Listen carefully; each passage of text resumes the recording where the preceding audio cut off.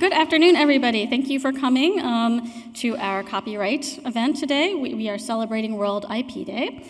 This year, we are joining the World Intellectual Property Organization by looking into the world of sports and copyright. There are countries all over the world celebrating this event. I believe there are over 300 events being held about it this year.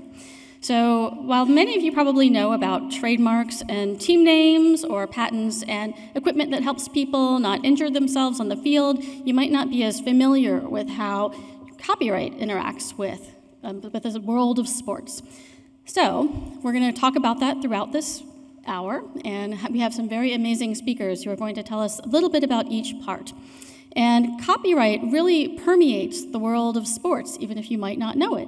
It's everything from the songs that accompany the games to the merchandise that follows and the way that we make access to those games more accessible when you're sitting at home watching them on your TV. Sports and copyright also share the ability to inspire creation. There is an expressive role in sports where you have to be creative to do all sorts of things to figure out your next play. And copyright is also obviously about expression. And sports have inspired numerous copyrighted works. We're going to go over that a little bit throughout this event. And as Yogi Berra says, the future ain't what it used to be. And that is the same in sports because the world of sports has moved along into the realm of esports and online gaming. So there's a whole brave new world there that we're exploring now. So this year, we are going to have our three very great speakers talk about it. They're going to be talking about some broadcasting issues, merchandising issues, esports, and a lot more. And to help get us started, we are going to have Whitney Lewandowski, who is an attorney in our Office of Public Information and Education. And she's going to kick off our tour with showing you a little bit about the history of the relationship between sports and copyright. Whitney? I think I hear her. There she is. Thank you, Katie. So Katie has set the scene for us, sort of the things that we're going to be discussing today. I would also like us to just start. We heard from some legislators, and they wanted to send their words of appreciation and enthusiasm for World IP Day.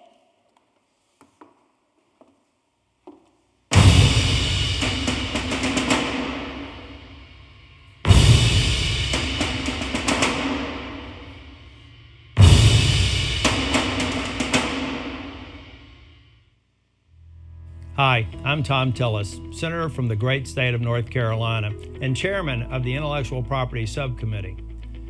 Thank you to the Copyright Office for hosting today's event and for all of the hard work you do to promote America's innovation economy. I also want to congratulate our new Register of Copyrights, Karen Temple, on her appointment. It's well-deserved and long overdue. This year, for World IP Day, we're examining the role that intellectual property plays in promoting sports. From design patents to illegal streaming and copyright content, the IP system plays a vital role in allowing American sports to be profitable. There are a number of sports IP issues that need to be addressed by Congress. For example, we must assess whether criminal penalties for illegal streaming of copyrighted materials are tough enough to deter bad actors. We also have to ask whether Customs and Border Protection have the tools they need and the legal authorities to seize trademarks and products that infringe American patents. That's why Senator Coons and I are holding a hearing on the vital role that IP plays in sports on April the 30th. We'll cover these issues and we'll chart a path forward on how Congress can better promote sports and improve intellectual property protections. Throughout the process, I welcome your input and your guidance as we work on this important issue. So please be sure to contact my office at tillis.senate.gov. Thank you for your hard work. This is Congressman Hank Johnson, Georgia's 4th Congressional District, wishing everyone a happy World IP Day. Hello, I'm Congresswoman Judy Chu from California's 27th District, and as chair of the Creative Rights Caucus in the House, let me wish you a happy World IP Day. Creative works like movies, music, and books are some of America's greatest exports. And I'm so proud that many of these creative industries are based right in Southern California, creating jobs for thousands of artists, craftspeople, and specialists. Across our country, the creative industries have contributed over $1.2 trillion to our GDP. That's nearly 7% of the entire economy. That's why in Congress I work to promote policies that protect IP against piracy and theft. We're also passing laws like the Music Modernization Act, which finally updated the Copyright Act to modernize music licensing and help more creators earn a living. But I know there's more work to be done to modernize the Copyright Office so it can meet the demands of the growing creative industries, and I'm committed to push Congress to do just that. So thank you for all that you do to help produce and protect works that shape our society. I'm proud to support your efforts, and I'm proud to stand up for our copyright industries this World IP Day and every day.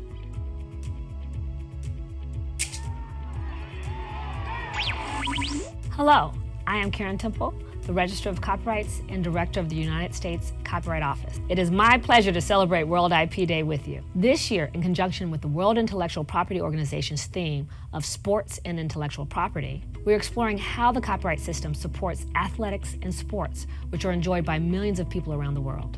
Happy World IP Day, and thank you to all of those who bring us so much from the world of sports and athletics. Go Team Copyright!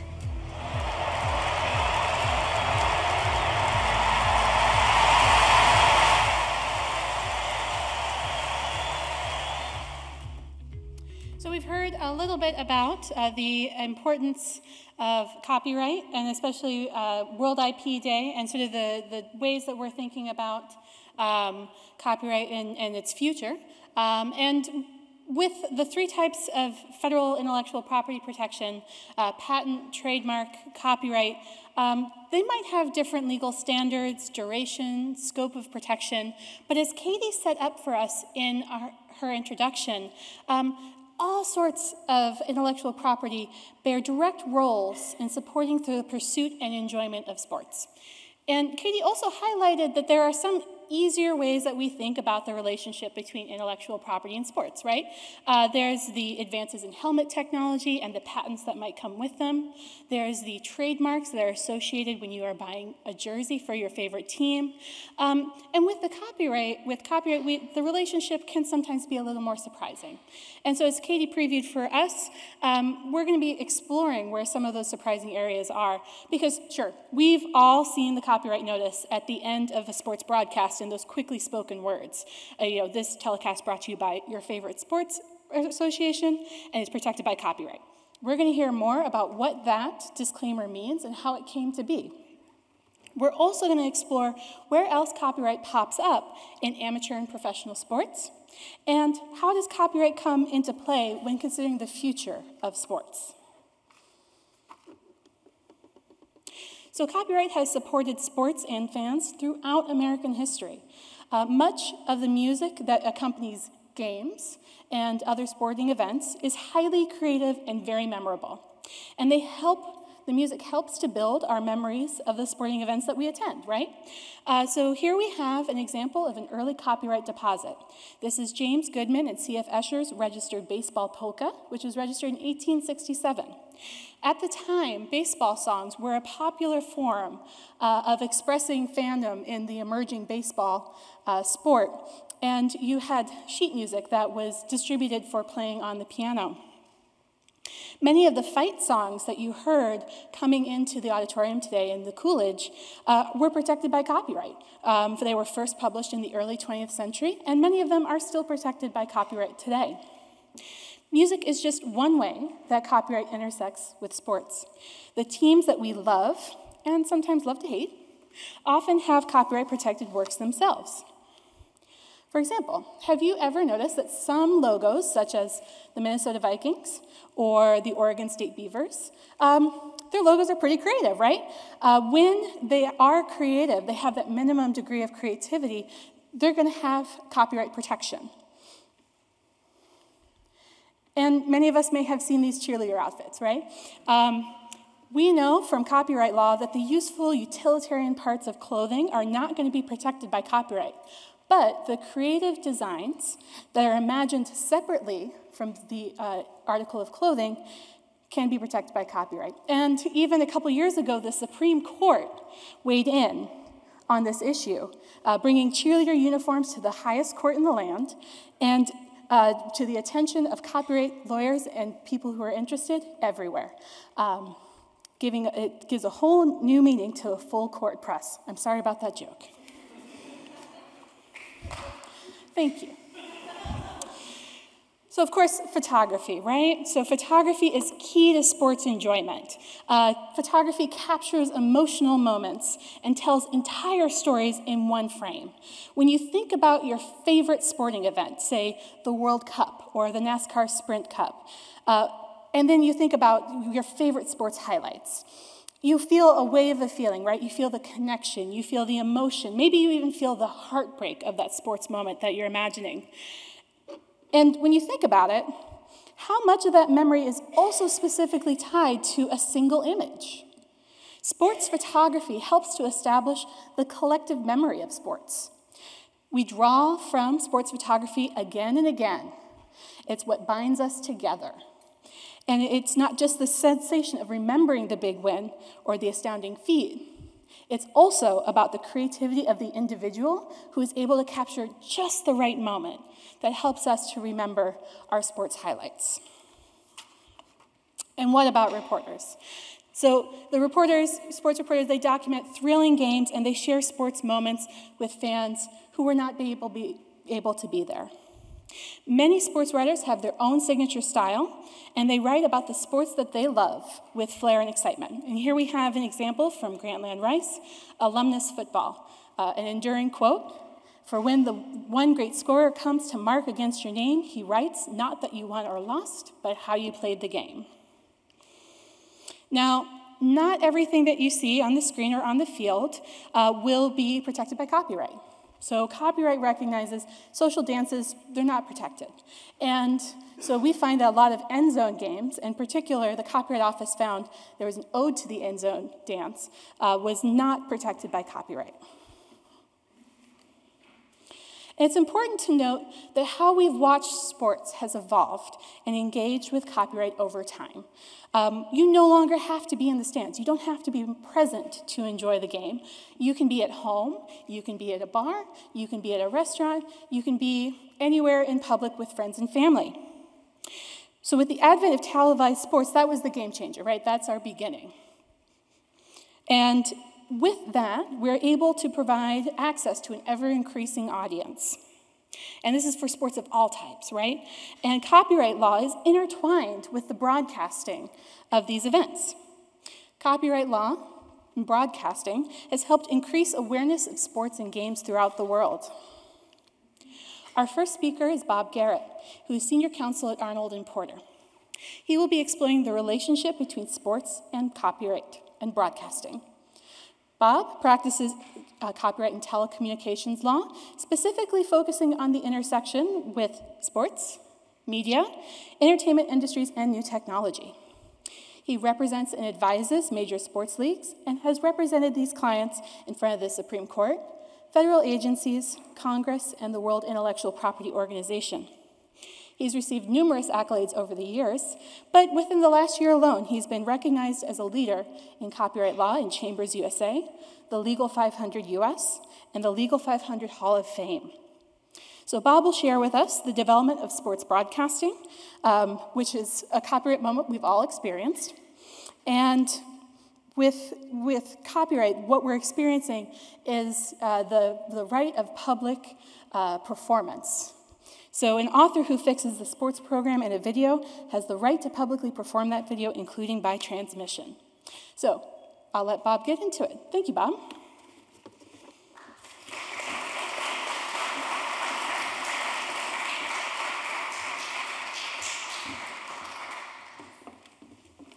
Thank you, Whitney. Good afternoon. Next month will be the 80th anniversary of the first telecast of a sporting event on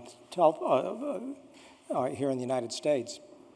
It was May 17th, 1939, that an experimental NBC TV station licensed to New York City televised a game involving the Princeton and Columbia baseball teams.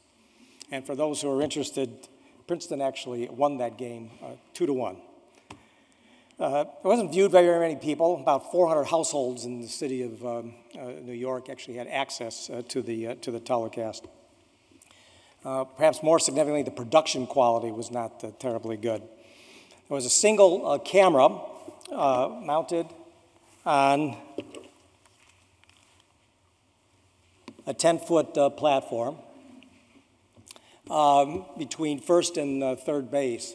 They tried to capture the action, did do a very good job of it. In fact, Variety, a couple of days later, wrote an article just panning the entire telecast. Bill Stern, who did the announcing for the game that day, said he prayed for all of the batters to strike out because he knew that was the one thing that the camera could actually record. I think even less clear than the 1939 telecast itself was the future of sports on television. Orrin Dunlap, who wrote for the New York Times, a sports column in those years, said that baseball would probably never make it on television because fans would clearly prefer to be in the stands rather than at home watching TV. He said that sports from a sofa was much too safe because there's no ducking the foul ball. Many of the individuals involved in sports at the time also had a very glum prediction for the future of television and sports. And that is because they were concerned about the ability of television to depress gate receipts. That why would people come to the games if they could see them on TV? Now, if we fast forward 80 years, we see that some of those early predictions were not very accurate. And today, more than $20 billion is spent every year in order to acquire the rights to televise baseball and other sports events on television. So sports from a sofa has become a very, very profitable business. In fact, in 2019 alone, there will be over 5,000 telecasts of Major League Baseball games that individuals throughout the country will have access. Most people can receive just about all of those games, assuming they're willing to pay for them.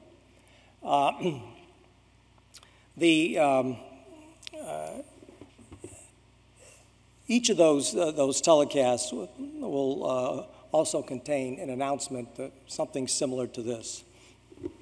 This copyrighted telecast is presented by the authority of the Office of the Commissioner of Baseball and may not be reproduced or retransmitted in any form, and the accounts and descriptions of this game may not be disseminated without express written consent. It's actually much more intimidating in this room than when you see it on TV, but that's not bad. It's not bad. So did you ever wonder what type of conduct would run afoul of this warning, or what would happen if you didn't get the commissioner's consent? Well, the cartoonist Steve Moore gave his take on this issue about 30 years ago. For those who can't make out all of the cartoon, you have a couple of law enforcement officers who have just broken into some fan's apartment and shot him because he was recording a telecast. When one of them picks up a piece of paper, looks at it and says, "Whoa, bummer." It turns out this guy really did have the express written consent of the Commissioner of Baseball. So, two comments on the cartoon. One is that, to the best of my knowledge, the Commissioner of Baseball has never authorized the shooting of any fan for not complying with the copyright warning. And the second is that baseball was actually one copyright owner who did not object to the off-air recording by fans of telecasts of the game. In fact, the Supreme Court in the Sony decision specifically relied upon testimony from the Commissioner of Baseball's office as well as other league offices that they had no objection. So what type of conduct is the copyright warning directed at? And what is the genesis of that warning? To answer that question, we really need to go back into the 1920s and 1930s when radio first came on the scene. And shortly after it did, many of the sports organizations began to license the rights to broadcast the games on radio. But there were many other broadcast stations who felt very strongly that what transpired in the course of a game was news, and that they had the right to broadcast the news. So through various means, they would see what was happening in a game. They might have somebody positioned in the stands of the game. In some cases, they might be in buildings outside the stadium looking at the game, or they might be listening to authorized, licensed broadcast of the game. And they would relay the accounts and descriptions of those games back to the unlicensed radio station, who would then broadcast it to its audience. Probably the leading case was Pittsburgh Athletic versus KQV Broadcasting, which involved an instance where station KQV used people stationed on buildings around Forbes Field in order to pick up, to relay the accounts and descriptions of the Pittsburgh Pirates games. And the court actually enjoined KQV in that case, saying that by reasons of the creation of the game, its control of the park, and its restriction of the dissemination news therefrom, the sports club, in the case of the Pirates, has a property right in such news and the right to control the use thereof for a reasonable time following the game. There were a number of other cases a number of other lawsuits filed around the same time in the 30s and the 40s, going into the 50s, where courts reached much the same conclusion. In a couple of cases, the courts had a contrary view. The litigation theories really centered around such things as unfair competition, interference with contract, unjust enrichment, fraud in the public, even Communications Act violations. The notion of a property right concept got strengthened by the Supreme Court in the Flying Zucchini case. As some of you will recall, Mr. Zucchini, the human cannonball, objected to a local television station filming his act, claiming that it was a violation of his right of publicity. The station said, no, we have a First Amendment right to be able to film those telecasts, and the Supreme Court disagreed. And in doing that, it cited favorably the Pittsburgh Athletic case, saying that clearly nobody has a right to go out and televise a baseball game, and the First Amendment doesn't give you that particular right. The courts didn't really deal with copyright in these cases, didn't really deal with even common law copyright. There's really no mention of common law copyright in these cases. The notion of copyright really didn't come into, insofar as it applied to sports broadcasting, really didn't emerge to the forefront until cable television came along in the 50s and the 60s. And cable had the ability to take telecasts from one market and bring them into another market where the sports leagues or the clubs might have licensed exclusive rights. And so the commissioners of baseball, the NBA, the NFL, the NHL, the NCAA, all urged Congress during the debates on the 1976 Copyright Act to make clear for the first time that there is a copyright in live sports telecasts, so that they, as copyright owners, would be able to control the dissemination of those telecasts. Well, the sports organizations sort of won the battle, but lost the war in that particular case. They got a ruling from the, or at least language in the House report accompanying the 76 Act, which makes clear that the telecast of sports events are protected by copyright law, assuming that they are recorded or fixed in a tangible medium of expression. However, Congress accorded a compulsory license to cable. that destroyed the right of the sports leagues, indeed all copyright owners, to control the telecast of that game. So who owns the copyright of these telecasts? Well, shortly after the act went into effect, the broadcasters claimed that they are the owners of the copyright in telecasts. And they pointed back to the language in the House report, which talked about the creative elements that broadcasters supply, and the choice of different camera angles and what actually goes out on the screen. And these arguments were all made in the context of litigation involving distribution of the cable compulsory licensing royalties. The issue was debated back and forth between the then Copyright Royalty Tribunal and the DC Circuit, and it finally ended with kind of a negotiated resolution in which sports clubs would receive all of the royalties. But the question of really who owns the copyright became more academic going forward, because virtually every contract that is negotiated these days specifically provides for the sports club as the copyright owner. And the broadcasters weren't the only ones to argue that they own the rights in sports telecasts. In the mid-'80s, the Major League Baseball Players Association claimed that, well, no one could televise a game without the consent of the without the consent of the athletes themselves, that is, the ball players. That claim was ultimately rejected in the Baltimore Orioles case, where the court held that, well, copyright law had actually preempted any kinds of rights of publicity that the athletes might have. Preemption, while it kind of saved the day for the clubs and sports organizations in that case, turned out not to be quite as friendly a doctrine in the NBA versus Motorola case, where the court held that any kinds of, in that case involved a device that Motorola had manufactured that gave fans a update, kind of a running live update of NBA games and other games that were in progress. And the court held that that did not constitute copyright infringement, and it also rejected any kind of claims of misappropriation, saying that they had been preempted by the Copyright Act here.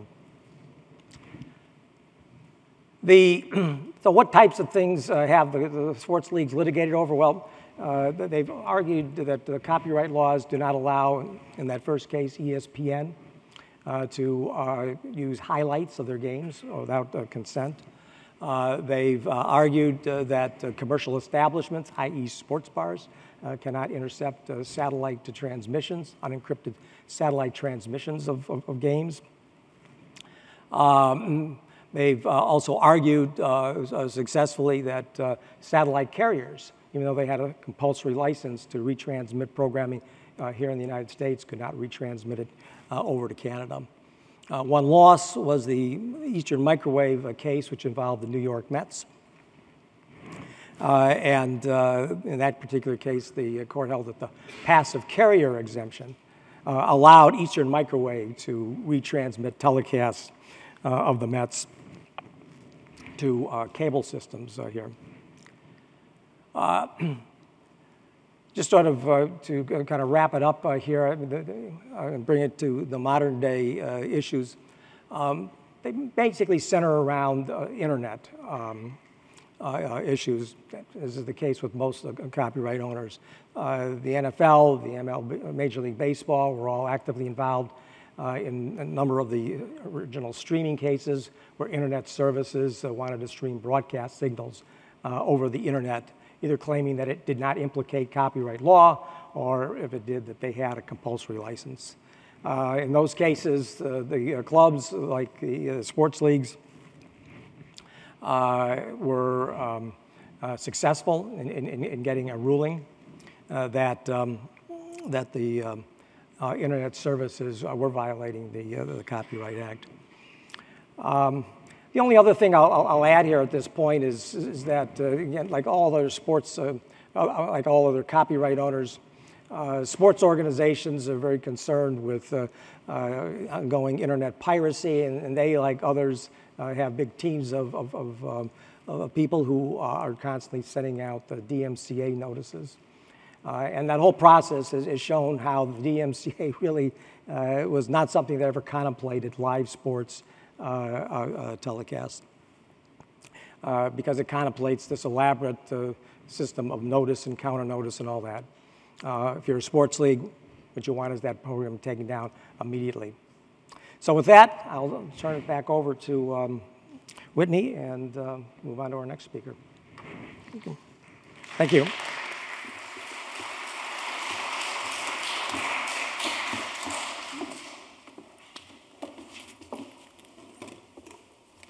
Thank you so much, Bob. So here we can see Bob's, we're coming full circle. All right, so Bob has given us the scene for copyright matters surrounding broadcasts that come into our home. Now let's turn to individual fans.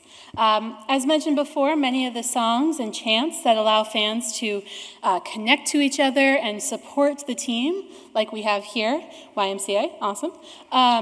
These are protected by copyright, right? So how is it that we get to perform and enjoy these songs in sporting contexts? Well, stadiums, bars, and venues, they enter into agreements with performing rights organizations, ASCAP, BMI, CSAC, so that everyone can cheer worry-free.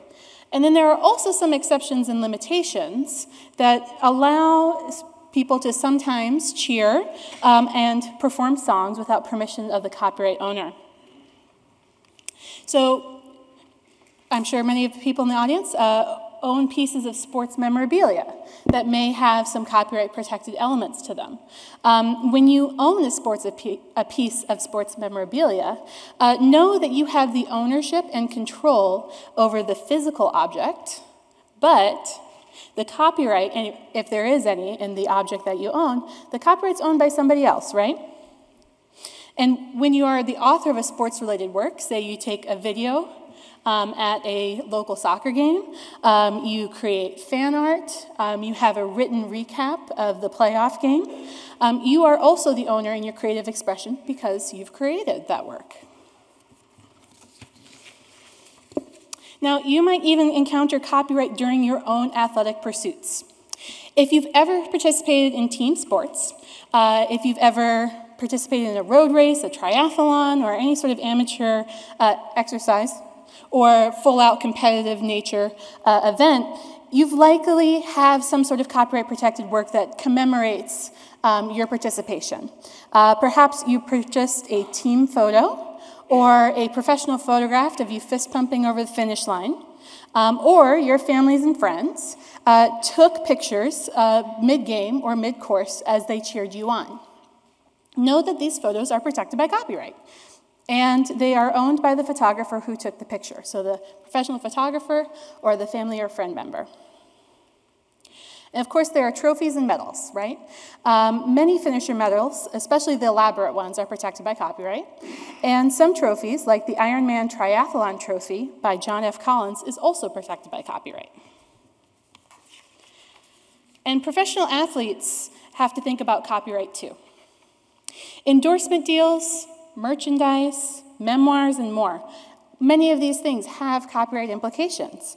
So top athletes, for example, publish memoirs that provide insight and inspiration. So we have 3 examples here. We have Racing to the Finish, My Story by Dale Earnhardt Jr. We have A Life Well Played by Arnold Palmer. And we've got Pressure is a Privilege by Billie Jean King. Copyright provides a structure for publishing agreements, printing, and distribution of these works to the public. Copyright provides promotes a creation of new material, and this material is something that has potential historic value as well as the cultural insight. And then think of all the other creative merchandise that's out there as well. You know, we have bobbleheads, we have commemorative videos, we have video games that feature athletes. There is copyright in abundance all around us when we think about sports. To guide us through the use of sports videos beyond the initial broadcast and some relationships between athletes, copyright, and sports, I'm happy to welcome our next speaker, Derrick Heggans.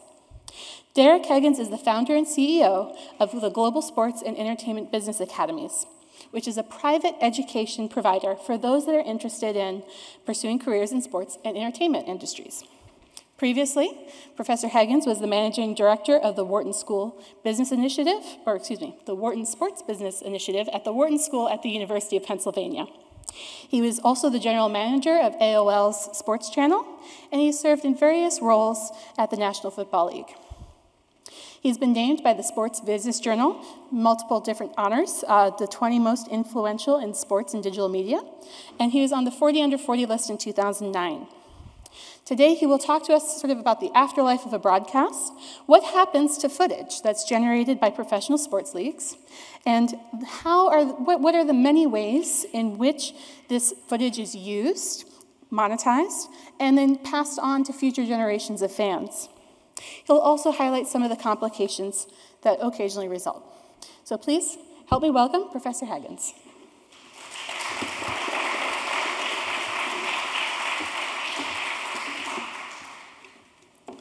Thank you, Whitney. Thank you, Katie. Thank you to the Copyright Office for providing this forum for all of us today and for inviting me to come to speak. For those of us who have worked behind the scenes in sports and entertainment, business and law for so many years, this is one of the most boring things that most people do not follow and associate with. So for us to have the opportunity to share with you the secret sauce that brings to fans around the world the content that you consume is really exciting. So thank you again for putting this great event together. Also, thank you to Bob, because Bob did literally the perfect legal backdrop to so many things that I'm going to speak to today. I think the first question for us to look at is, what's the impact of copyright on the business of sports? And for us to think about that, we've got to take a step back. And Bob gave us a great legal history, but I'm going to give us a little bit sort of broader step back perspective on this. If we go back about 60 or so years, before the 60s and the advent of television growing up into this global platform, from a revenue perspective, teams really made their revenue a few different ways. Ticket sales, right? You came up to the gate, food and beverage concessions, and advertising. That was primarily how they made their money.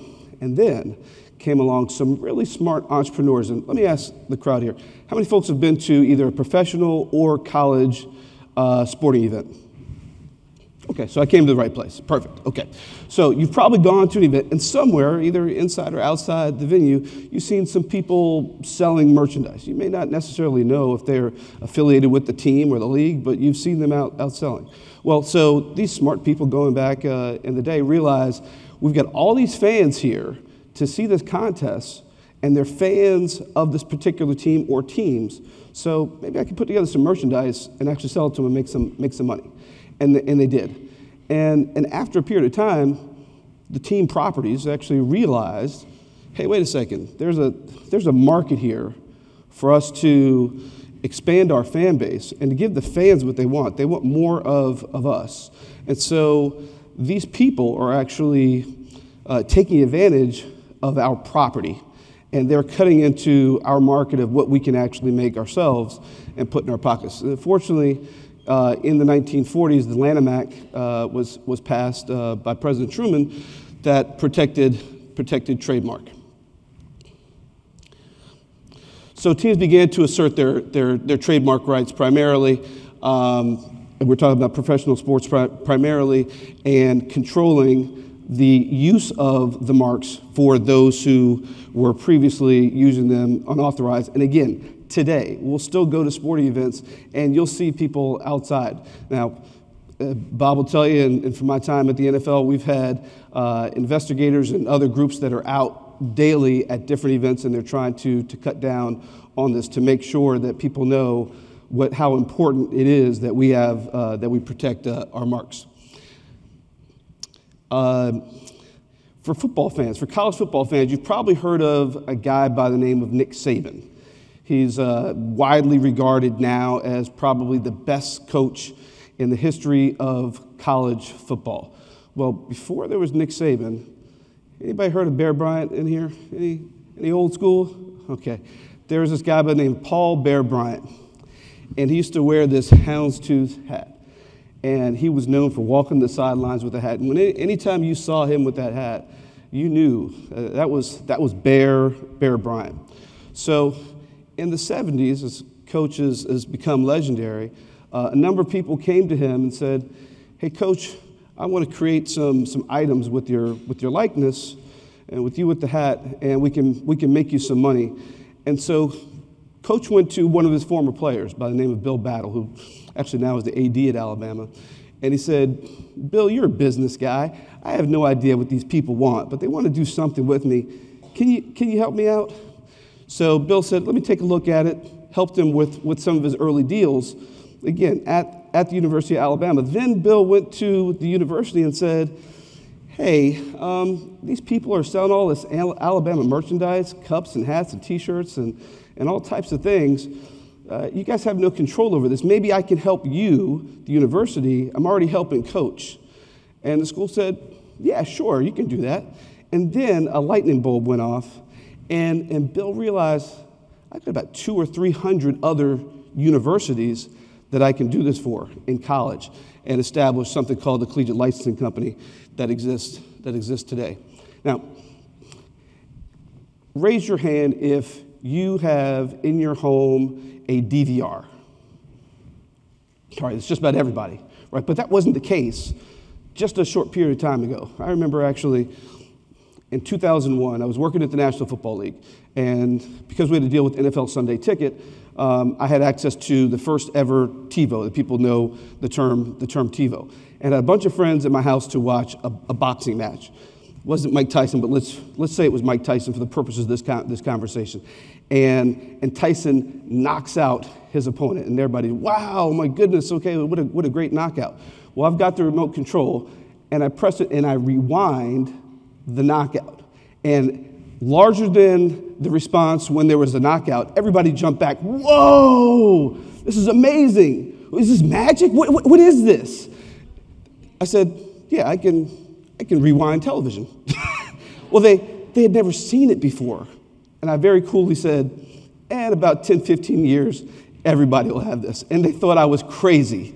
So we have these seminal moments where technology is able to take content to the next level. It was the same thing if we go back to the 40s. And Bob talked about the broadcast from, I think it was 39, was it, in baseball. Well, back in the 40s, the big sports were boxing, horse racing, and baseball. Those are the three majors, right? So our biggest person out there was Joe Louis.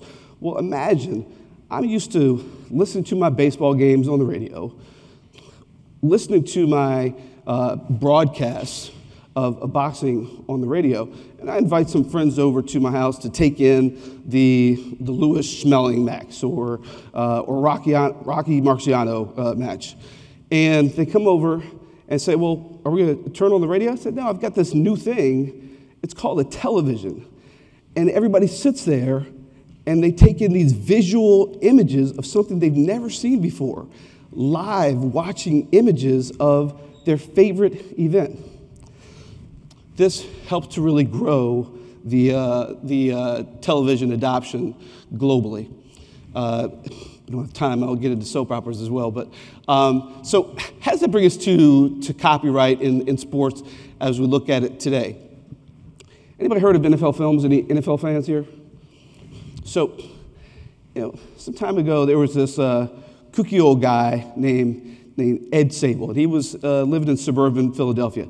He just loved to film everything. He loved to film sports, and so he loved his Eagles. So he would film a lot of the Eagles. He would film other football.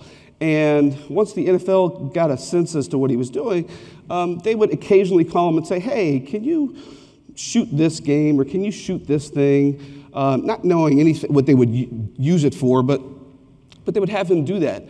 Well, nobody really thought about the rights around what he was doing.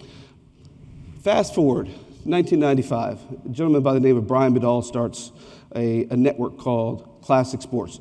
He says, what I'm going to do is, a lot of people are really interested in old games. When I talk to my friends, what if I put together a network that actually had these old games and put that on? Well, it was so popular when they put it on that 2 years later, ESPN bought it. It's now known as ESPN Classic.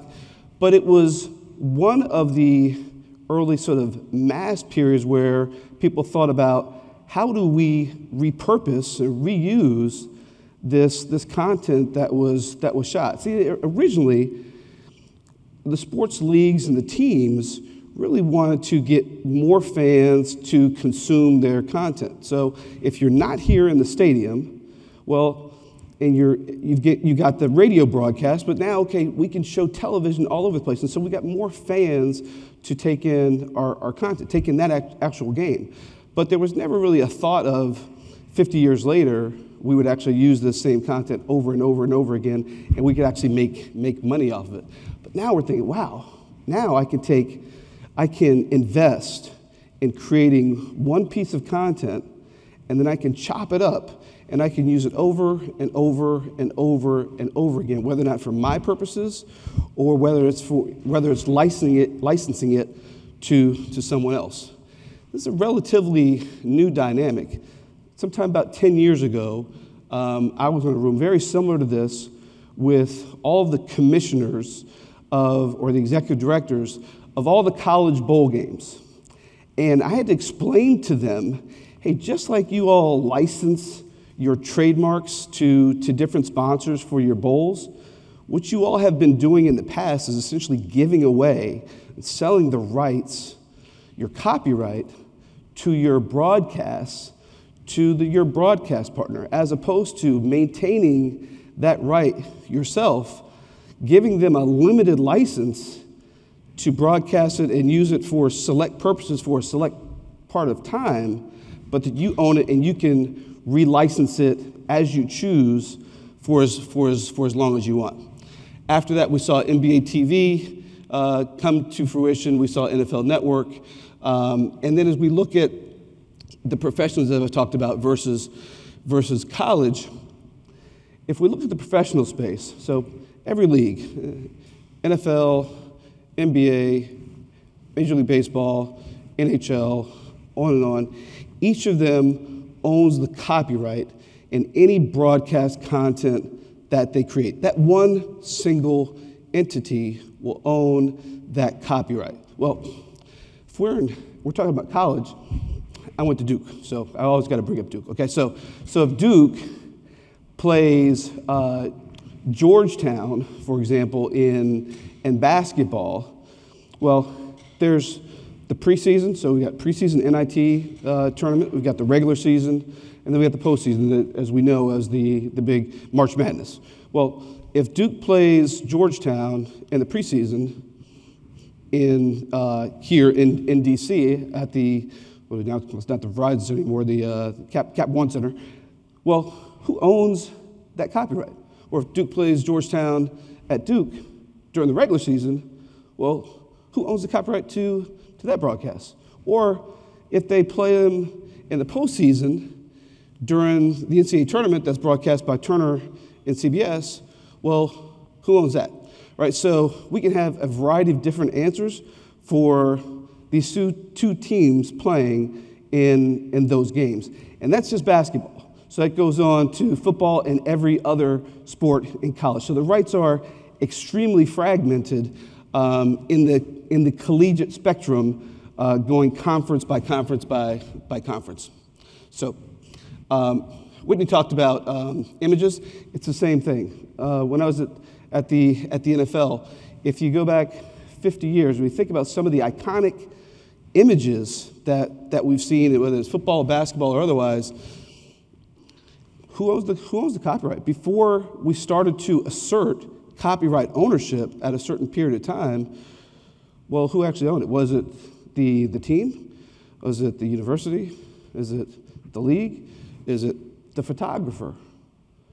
So if you go to a game now anyone that's shooting on the sidelines or within the arena would have to sign something on behalf of their organization that says that while I'm shooting this particular contest, the rights to the copyright in these images are actually owned by insert NFL, NBA, Major League Baseball, and me or my company has a limited license to utilize that. But at the time that I was at the NFL, we had to survey probably hundreds of photographers who had shot images and some of their heirs that had photographic images going back to the teens that we wanted to have access to and work out basically collecting a library. So what does that mean for today? So we said 1960, where trademark and copyright were essentially not even a part of the revenue stream of professional sports. As we look at these numbers, roughly $8 billion, and I think Bob mentioned, I can't remember exactly what that total number was, about 20 billion total for all major sports properties. The NFL alone brings in $8 billion with a B per year, which is about 75–80% of their annual revenue. Juxtapose that to 1961, where their first agreement with CBS was $4.65 million. So we see that what started as a very small slice of the pie is now significant, the vast majority of the pie and growing. So as we wrap up, finally we talk about athletes. Now athletes see themselves now as content creators and copyright owners. We see LeBron James with his show The Barbershop on HBO, Kevin Durant in The Boardroom, Tom Brady on Facebook with Tom vs. Time, creating and owning their own content so that they can not only control it, but they can bring in the money and decide how they're going to disseminate it. Thank you very much.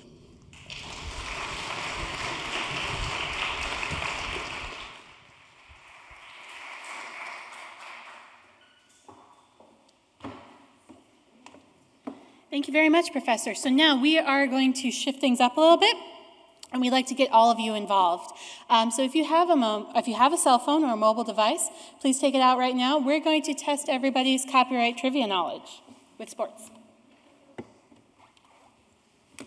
So here's some instructions. If you don't have cell phone service, you're welcome to connect to the Wi-Fi LOC guest.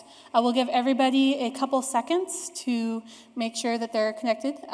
And for anybody who's watching at home, please know that you too can participate using your cell phone and mobile device.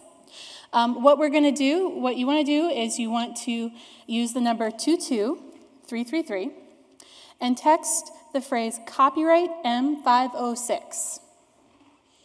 And then you'll hit send, and then hopefully you will get a confirmation that you are all set up. So give you a few seconds to do that.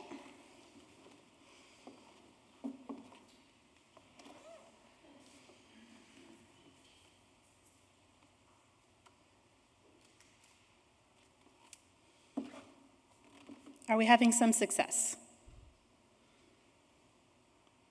Not hearing not. Okay. So we'll start playing. When you see this screen, you'll text your answer A, B, C, or D, and just keep in mind, only answer once. Here's our first question.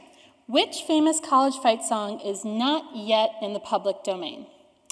Is it A, the Victory March by the Notre Dame Fighting Irish, Boomer Sooner for the Oklahoma Sooners, Yay Alabama for the Alabama Crimson Tide, or On Wisconsin for the Wisconsin Badgers?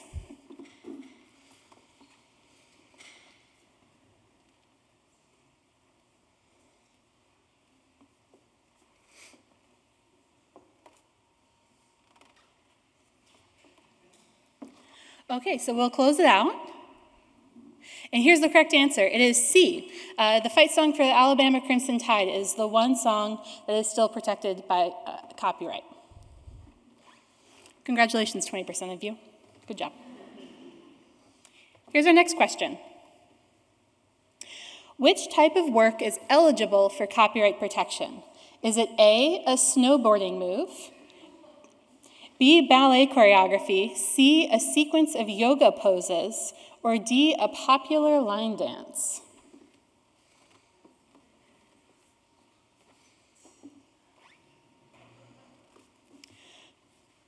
I think we have a lot of copyright people in the room. So yes, B, ballet choreography. Choreography being one of the categories in copyright law. And of course, popular line dances. We know social dances are not protected. Sequence of yoga poses, snowboarding moves. We've got sports moves. Okay, so we've got our third question. A fan takes a photo of a sporting event for their own personal use. Who owns the copyright? So the event venue, the home team, the athlete in the photo, or the fan who took the photo?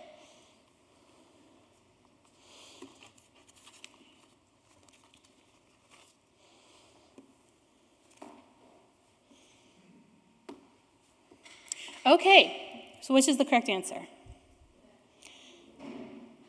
I heard D, yes, the fan who took the photo, yes. So we think of authors, the people who fix the creative expression in a tangible medium of expression. That's going to be the owner in this situation. All right, so thank you for playing along, guys.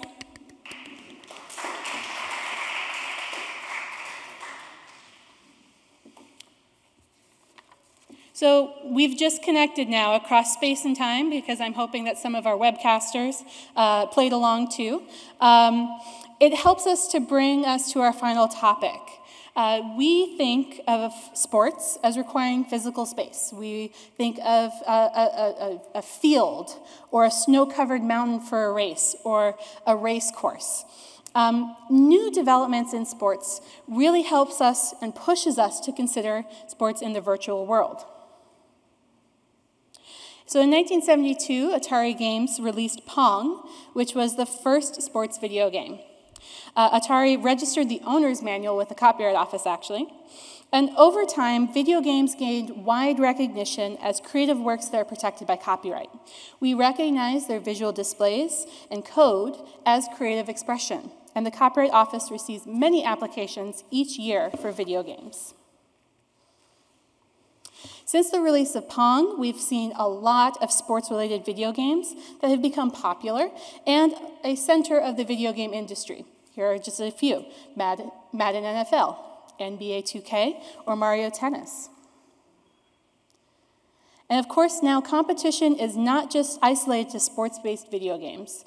We have seen a rise in multiplayer video games, such as League of Legends, Call of Duty, Overwatch, StarCraft, and Fortnite, that invite gamers to collaborate and compete in rich, expressive environments. So in a little over a decade, what we've seen with these multiplayer games is a more formal competitive scene that's developed. In this scene, we have top gamers that vie for lucrative prize money to international audiences. We've got a world of esports now, and this world of esports relies on copyright-protected materials. And this world, it's growing rapidly, right, with more and more people that are watching esports events.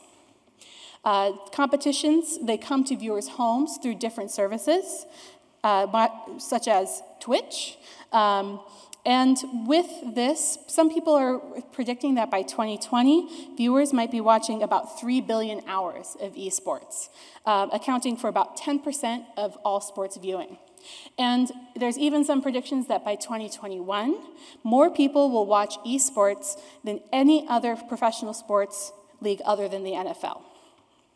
So audiences even will show up for stadium events, right? So last year, the League of Legends Worlds, which was in Incheon, South Korea, it was held in a stadium that could hold over 50,000 fans. In short, esports is a whole new ballgame. And to explain how copyright and esports works together, we have our final speaker, Delara Derakhshani. And she will tell us more about this growing industry. Delara is the Tech Policy Counsel for the Entertainment Software Association. She represents publishers of computer and video games.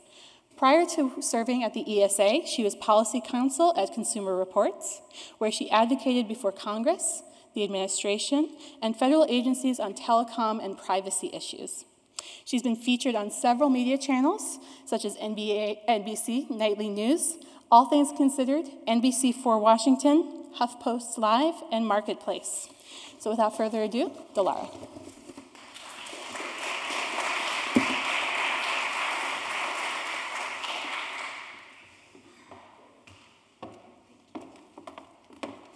Thank you all so much for having me. I'm really excited to be here today. My goal for today is to give you all a better idea of the scope and size of esports, as well as some of the varied stakeholders and the players in this space, because I think it has some really interesting implications for copyright.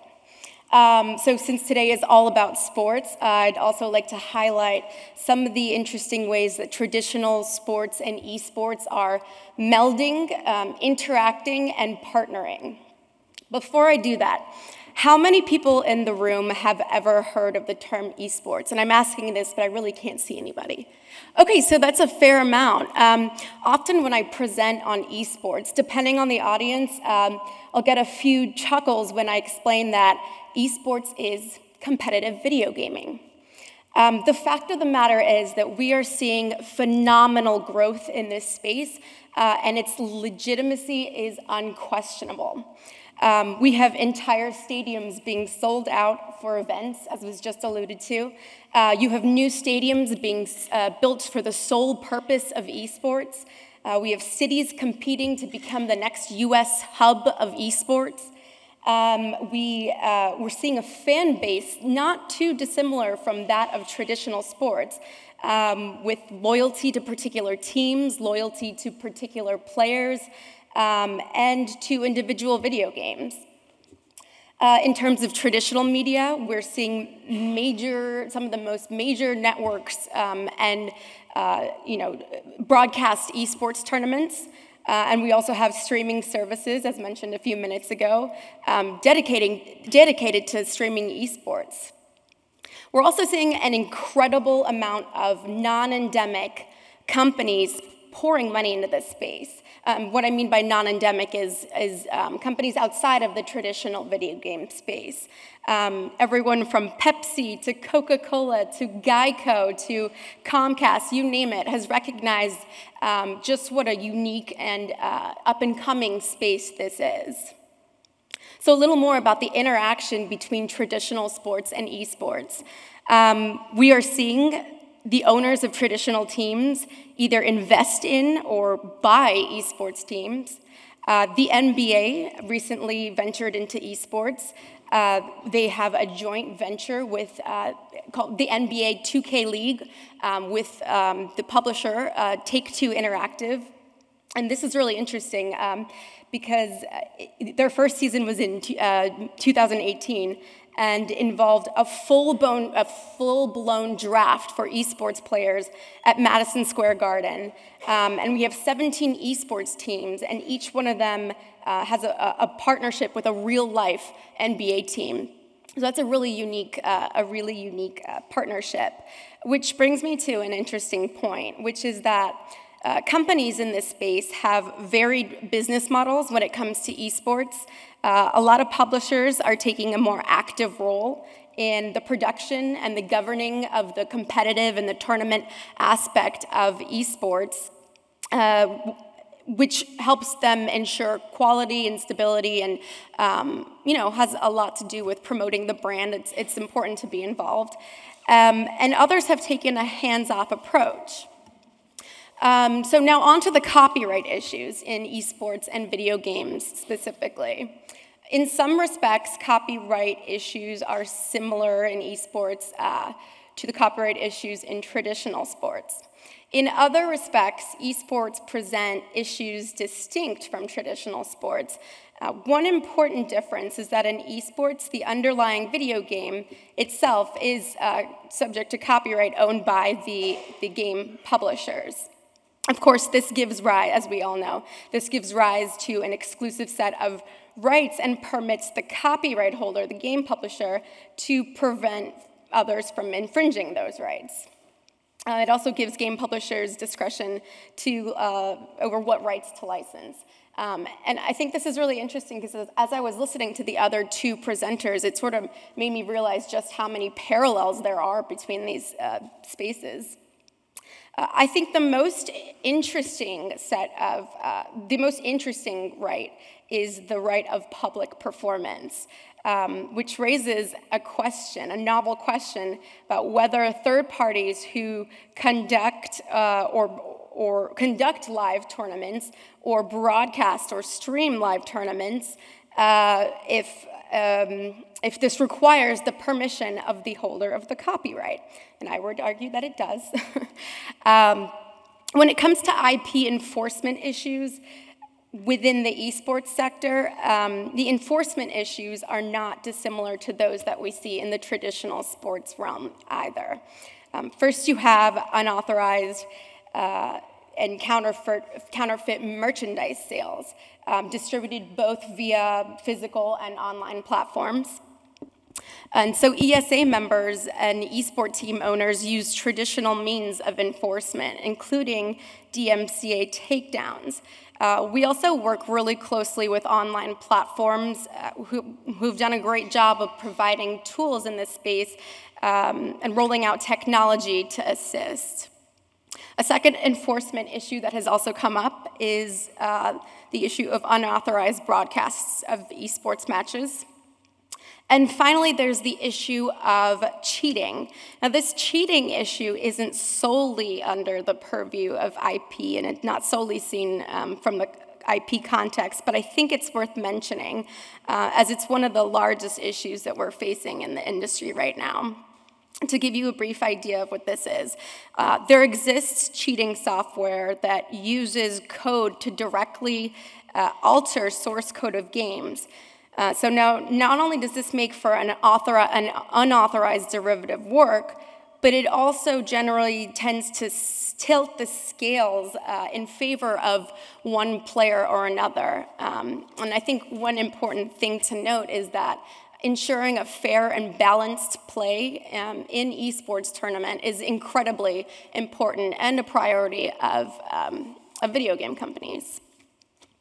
So I think a lot of incredible growth in esports can be attributed to the advent of new technologies, the development of streaming platforms, the expansion of broadband that makes it possible for folks to stream games from home or broadcasts of games from home.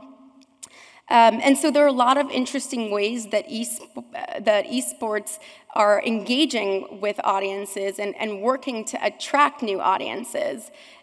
We're still trying to figure out how to deal with a lot of these issues, emerging issues. But I think a good takeaway is that to remember that it's just as important in this industry as it is in many of the others, which you all are familiar.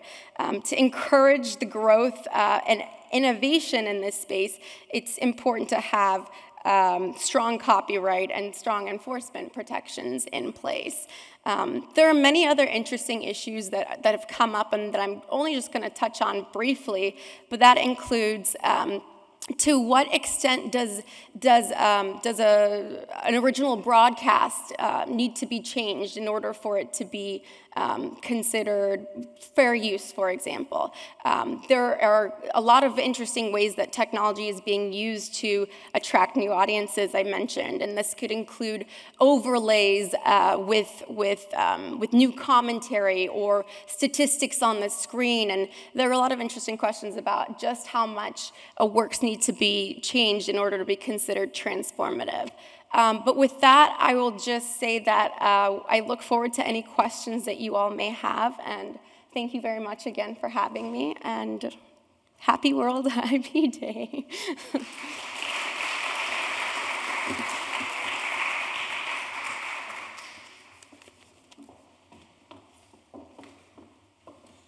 All right, so Delara has set us up for our next section. She's excited for question and answer, so if we could bring up the lights and we'll bring out some chairs. And we'll turn it over to you guys for some questions.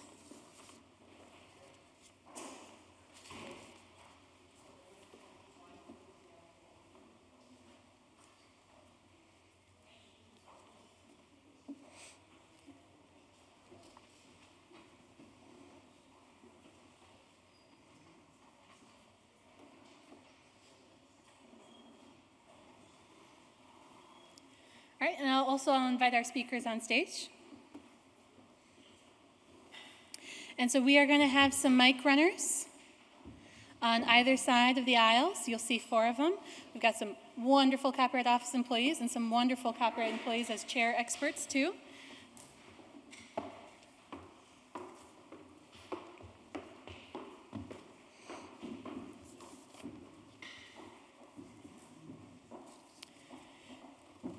So if you have a question, please feel free to flag down one of our microphone holders so that everybody can hear the question.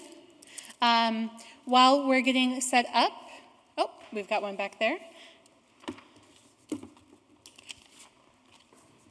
Hello, my name is Dana Scheer. I work for Congressional Research Service. I have a question for Bob. What do you think would happen if the Satellite Television Extension and Localism Act, or I should say the compulsory licenses were not reauthorized? What would happen to a superstation like WPIX? Would they be able to negotiate the super stations that are carrying baseball games? Well, I think, as you know, sports leagues have never been fans of the compulsory licenses. They've always felt that they would rather negotiate in the marketplace with those who want to use their rights. You know, my view of it is that if the compulsory license doesn't exist, that product is still going to get out there. If there is demand for that product, others will find a way to put it out there. But putting that aside, I mean, you know, as I said in my earlier remarks, right now virtually every game that is played, every telecast of certainly of Major League Baseball games and probably the other sports is out there and available for those who want it. That's wholly independent of any type of compulsory license.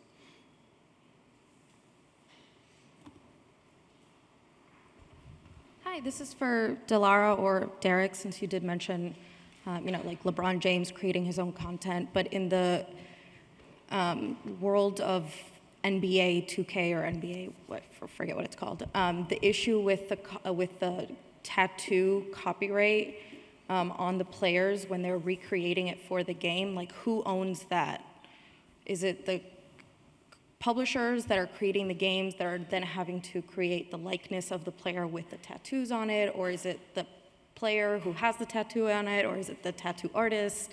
I remember that being brought up, and I forget which player had a Supreme tattoo logo on him, and that was a huge issue when it came down to recreating his likeness on NBA 2K.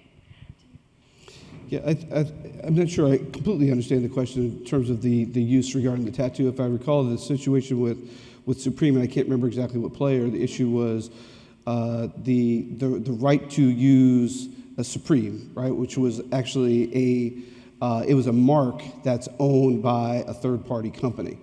And so how would that necessarily be treated? Now, the issue with the players sort of having that in use of the game contest, right, in 2K, is the NBA or the copyright owner authorized to use this third-party mark in their commercial use? So I'm trying to, can you all hear me? I'm trying to recall the way that ended up, and I'm happy to follow up with you offline. But I'm not sure. Yeah, because I think there were a couple of issues that were in it. So, with respect to what are the players' sort of rights, and then as the copyright owner, what's the NBA's right to use essentially they could be seen as a sponsor, right? And so, like any other third-party commercial property seen within a broadcast, does, who has the right to actually use that? And I don't believe at that time there was communication between the NBA's copyright owner and Supreme. Thank you. Hi, Kirk Klaus, this is for Derrick. You mentioned that in the particular context of basketball contests, photographers enter into venues and they sign off, basically grant out their rights for still photography. How does that work? Presumably these people aren't work for hire, so how would that work under a recapture right 35 years from now? Presumably, again, the photographer should be able to recapture those grants unless it's a work for hire.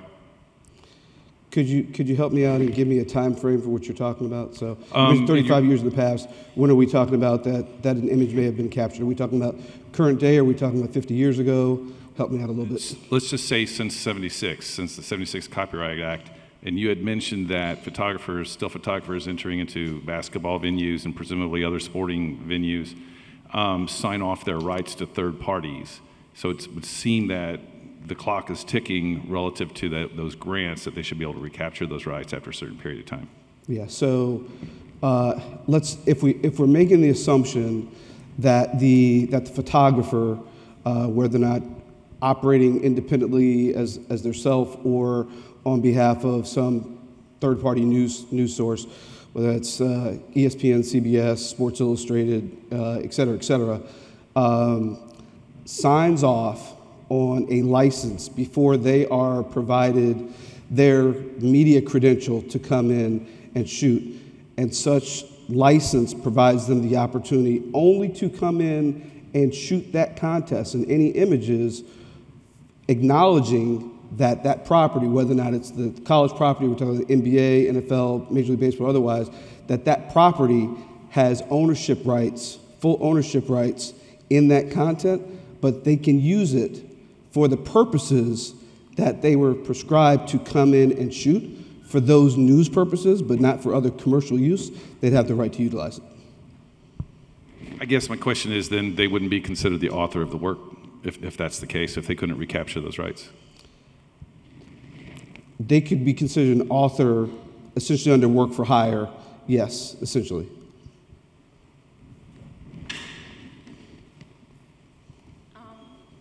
There's a question in the back corner. My question is specific to esports. I know a lot of players often broadcast sometime on YouTube. So do the players own that copyright, or is there some type of licensing agreement between them and YouTube? So a lot of these issues do come down to licensing agreements. I work for a trade association, and so obviously each company sort of has their agreements with others that I'm not privy to all of them. But I believe that there is generally built into the licenses provisions that would address those issues. And actually, Delara, if I might ask, with gamers being able to share their gameplay much easier now, would you have any general advice? Yeah, sure. I think my advice would be to consult with resources online that companies have made available. A lot of companies have their own guidelines for users and platforms when it comes to uploading and live streaming. And so I think it's important to be cognizant of what those particular rules are. Thank you. Okay, we've got a question in the back row in the center. Yes, I'm from Birmingham, Alabama. I worked for Bear Bryant when I was a student at the University of Alabama. I've edited books for Nick Saban. I wanted to talk to the gentleman from, is it Arnold Porter? Yes. I'm a book editor, and 4 weeks ago tomorrow, a judge in Houston, Texas, in a copyright infringement case against Texas A&M University, which I filed 5 years ago for copyright infringement. They loved a book of mine so much, they stole it, they gave it away to 400,000 people, and 4 weeks ago, a judge said they can get off scot-free because they're claiming they're claiming sovereign immunity. I don't understand how a state university can get away claiming sovereign immunity for, clearly we have an email from them where they said they actually retyped this and then send it out by email to 400,000 of their people. I don't understand how a university can make hundreds of millions of dollars in revenue, yet claim sovereign immunity and not have to pay for what they stole. How does that square? Now, Bob, before you answer, would you consider this initial consultation, or do we need to quote your fees for Arnold Porter? I just want to make sure that you're well taken care of. Well, thank you, Derrick. You're always looking out for me, I know. I was going to say you should really get yourself a good lawyer. I don't put myself as an expert in that area. I suppose they're relying upon the 11th Amendment, which gives them subclaims of sovereign immunity. My only other advice is that you should appeal.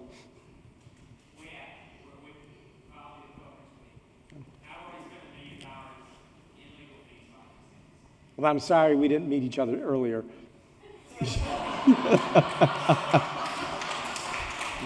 Bad timing. All right, so we have a question in the middle. The gentleman with the plaid. I'm Bill Dunlop from Eurovision.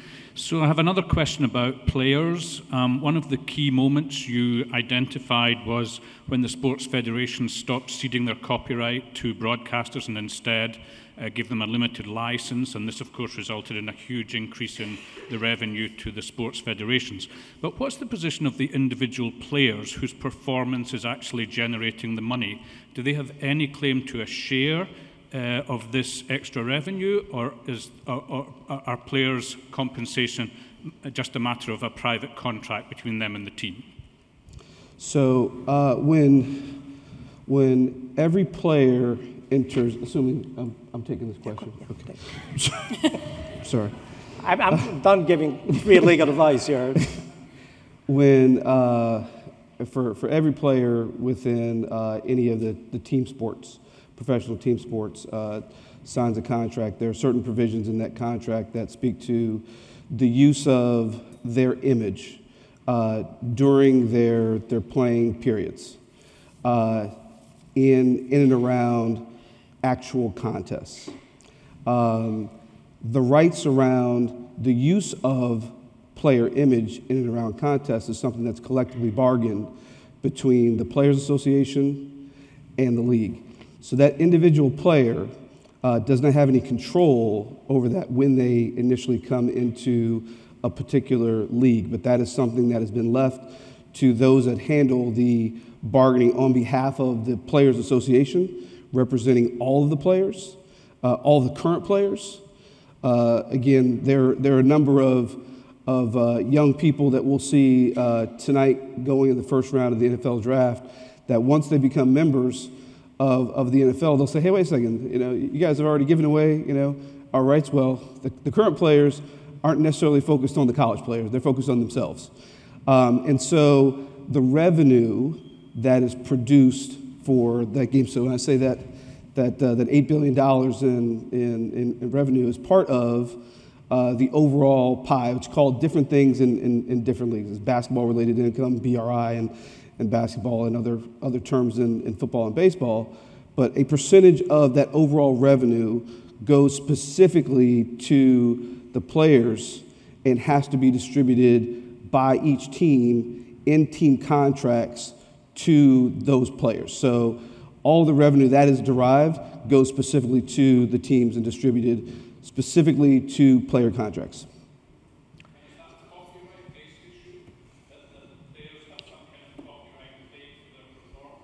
Well, so outside of they do not in their performance. The league owns the rights in their performance. Outside of that, there can be additional claims, but within the scope of the actual performance, that's all owned by the league. Yeah, let me just add, I mean, the question you raise is essentially the one that was litigated over in the Baltimore Orioles case that I mentioned back in the 1980s. There it wasn't clear that the players really had any kind of entitlement as a result of the collective bargaining agreement. And so, but their argument was that, no, they had a right of publicity, not a copyright, but a right of publicity that meant that no one could take the broadcasts of their performances and use them without their consent. And the court rejected that claim, saying essentially that the copyright law had preempted any type of right of publicity. Now, that issue of right of publicity that athletes have and the extent of copyright preemption has not been totally resolved by the Baltimore Orioles case. There's still cases that are pending, particularly in the college arena, that raise the basic question of, do the players have a right of publicity here that would get them where I think you're suggesting they should be able to go. But as Derrick says, these matters are usually resolved as a result of collective bargaining agreements or other types of agreements. That's why it hasn't been an issue in baseball since the 1980s and the Orioles case was decided. It's something that, like so many other issues in copyright, it just basically decides, who has the burden to get what they want from the other side? Who has the right to begin with? And how do you monetize that? But if you're looking at it as a pure academic question of copyright and preemption law, that's what was addressed in the Baltimore Orioles case.